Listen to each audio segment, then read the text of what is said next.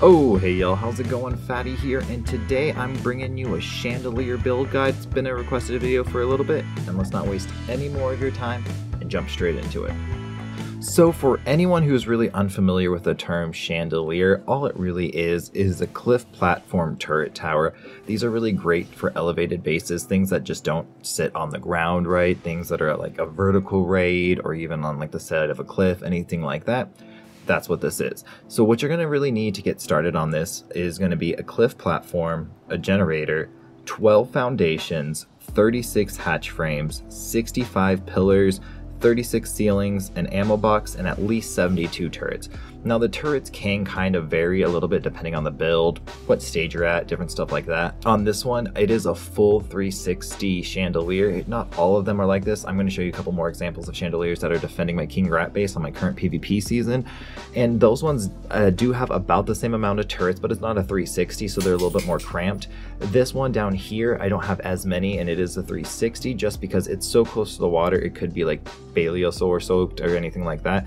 So it's not as important. It's just one of those ones that's just kind of making it slow down, take a lot longer for people to get there. So some of that is going to vary on your part. Now, when I did do this, I did do it on an unofficial setting, and all of this will be applied to official as well. If the only thing that might caveat is sometimes the hatch frames will kind of register like they're clipping into each other. I didn't have a too hard of a time. I built this like this on small tribes, had no issue. But if this is an issue, you can kind of just take out one of the spacings in between as we get a little further on, and it'll make a lot of sense, and just a little bit of extra space will allow the hatch frame to be there, and you can always put the additional turrets you still need on those hatch frames. And yeah, don't worry about that, but let's go into the very step-by-steps to first get started.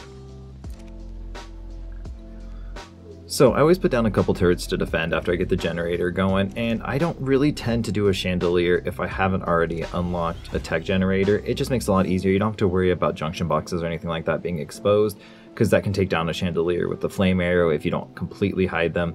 So honestly, center boss fight is super easy. If you haven't already, I got a video how to do that with just a Procoptodon and a shotgun, so go check that out. Get the tech generator, it's highly recommended. So once you do, you want to get the foundations, and each of these like flat areas on the edge, there's like a metal bar that's leading through the edge, and you want to line up the middle of the foundation with that right up against the edge, and that's going to be the basis for all the parts that are going to go down. And then from there, I like to go and just put a single pillar kind of on top of all of them. What this is going to do is create the snap points to go down below as well up above.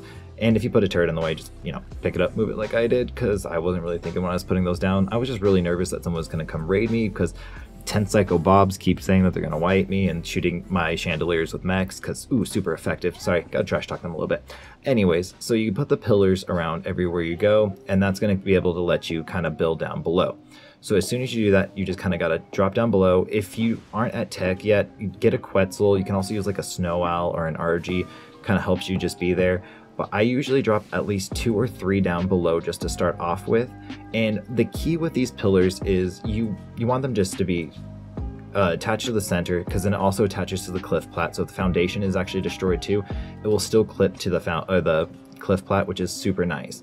And the caveat with this, not caveat, the kind of funny thing about this is with the ceilings, you have to have a couple pillars below it. I believe it's at least 2 below your snap point before it'll let you build the ceiling. So what you really got to do is just kind of put these down and get the couple extra just to start off. When I build these, I always build them layer by layer, because I always end up, somebody comes around right when I'm building these, like every time, I swear.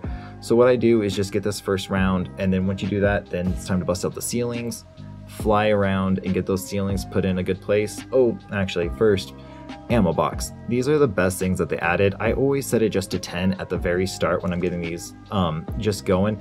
You can put your ammo in there, and the really nice thing is as you're putting up turrets, as soon as you activate them, they'll pull the ammo from that, which makes it really nice. So you don't have to go around worrying trying to fill them at the same time. Have that put down first, because then it'll fill them.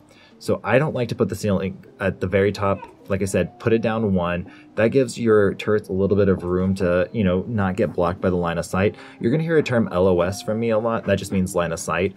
When you're building these turret towers, that's got to be like one of your main priorities, is making sure there's not a lot of things that are going to be able to LOS. Because if people get too close, they might be able to get a weird angle where the turrets don't see it, and they can just shoot it with a tech rifle or something. But if you make sure that there's nothing that's going to block the line of sight of the turrets, you're going to be fine. So like I said, once you get those ceilings down, then it's going to be time for those hatch frames. Now, I like to put my hatch frames in the back. I've seen some people put them like that, where they kind of sit up at the top a little bit in the front. Now, again, if we're kind of talking about not wanting them to clip, you can kind of put them out further like that, and I think that will also help instead of like just spacing it out if they do end up clipping on each other on like official settings and stuff like that. But I always like to keep them a little bit closer in. I don't know, I think it's just a security thing. It makes me feel like they're harder to take down. But at the end of the day, I don't really think it matters. I've seen and been with so many tribes that they kind of do it both ways that it's just not that big of a deal to go about it, whatever really method that you need to. But then yeah, I always do, like I said, one layer at a time. So I'll go around, put hatch frames down on all of these, and then I'll put my first round of turrets. Usually just start out with one turret on each one of them just to kind of give that little layer of protection. And then once I get a little bit more down, then I just continue to expand out with more turrets. So like I said, just putting down a couple turrets, and that's how they autofill. It's really nice to do that. Just make sure you do. So then jumping ahead from there and just kind of putting it down, it's just the same process. I always leave at least one ceiling space. So if you can put a ceiling in between on the pillars, don't like leave that space, drop down one. It just works out better. Like I said, you won't LOS stuff as much. Then on this one, one key thing I did is I always put a couple heavies and couple tech turrets kind of facing towards the middle. Sometimes people get a really good like Bloodstalker or Crazy Grapple, and they can kind of get up underneath the cliff plat a little bit. Just a couple of these turrets will do it because those guys are never really heavily armored, or you know, they can't really survive for very long. So you know, having since there's 12 of these towers coming down, that'd be 12 heavy shooting at them. It's going to be impossible for anybody to really get underneath and do any damage for you there.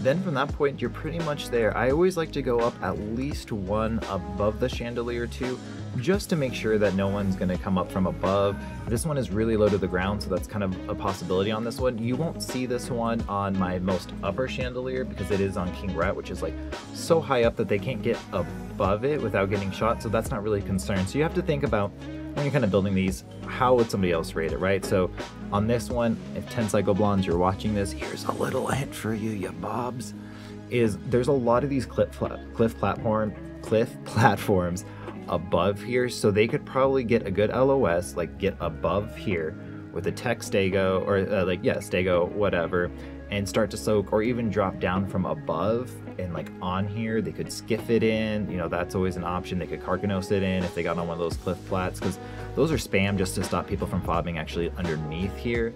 So that's always an option. So something like this is going to be your best defense to protect you from anything from above as well. And then if you are at a point where you have a tech force field, I didn't at the time of recording this chandelier video, which was like a week ago or so, this would be a really good one to have a tech force field. You just want to tuck it on the really center part of here, and then just keep the range the lowest you can so it protects the bottom part of the cliff platform and parts of the cliff platform and the generator, but doesn't get anywhere close to where the turrets are. You mean you can have it like butt up near the back of them, but you don't want them to be behind the tech force field wall or anything like that. And on most builds, you know, I do a 50-50 split between survivors only and survivors and tames. And I kind of mix it up. I don't keep it like super uniform. I just try to keep it about 50-50. You definitely want some of your tech ones to be on survivors only a little bit higher. That's going to really help you with like people on tech stegos and stuff. It's just make it a little bit harder for them because it's going to be blasting them. They're going to take splash damage and it's going to go after them specifically.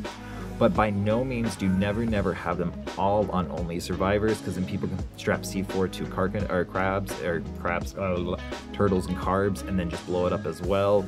It just makes it a lot harder. So always do about a 50-50 split, just depending on your resources and what your capability is. I usually do about 50-50 too between techs and heavies. But you know, it's always up to you. You know, techs are a lot harder, so if you need to do a little bit more of a split, like 1 to 3, that is good. I would just always put the tech in the middle and then the 2 heavies on the outside, but it's really up to you. The turret configuration really kind of varies depending on what you need. But as always, guys, thank you so much for watching. I really hope this build guide is helpful for you guys. If you guys want anything like this in the future, or like a specific cave location or any kind of build guides, let me know in the comments below, and I will see you guys in the very next video. Peace.